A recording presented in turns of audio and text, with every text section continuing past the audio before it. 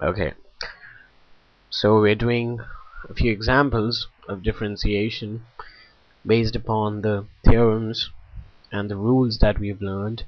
Let's say we have a function which is the natural log of x minus 1 over root, let's say, x to the pi plus 1. Okay, don't get confused with the pi, it's just a constant. Now let's first write whatever rules you're going to use here. We have the chain rule and the quotient rule. Okay, or you can do it the other way, using the chain and the product rule, taking this up to the power negative half in the numerator. Well, I'll do it with the quotient rule this time. Okay, so let's start. Now dy over dx. Okay, in the denominator you have the square of the denominator, which is, let's say this is v, this is u, so v squared, which is x to the pi plus 1.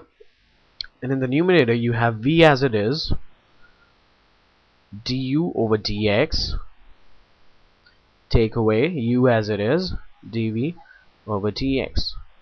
The quotient rule, this is v squared, right? So let's just put these values. V would be nothing but root x to the pi plus 1 du over dx. That means you differentiate, you start from the outside and you apply the chain rule. Okay, you always start from left to right when you're applying the chain rule, right? From the outermost function, I think I missed this out in my video about the chain rule, from the outermost to the innermost. Okay, so moving on from the outermost, now the derivative of this is simply 1. Take away u, which is ln x minus 1, and the derivative of v. Now the derivative of v would be, let's start from the outside. You have a root in the outside, which makes it 1 over 2 root x to the pi plus 1, and then the inside, which is pi x to the power pi minus 1. Okay, just using the formula of d over dx of x to the n, which is n x to the n minus 1. So you get a pi x to the pi minus 1, and the derivative of 1 is 0. So the answer comes out to be dy over dx simply, okay, can I take something common? Okay, no need, let's just write it in a better way.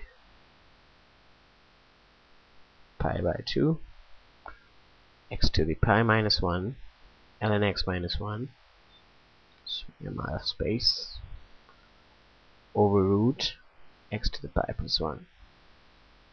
So that's the answer. Okay, another beautiful example of differentiation. Okay, I'll call this example 1. We'll do more examples in the upcoming videos.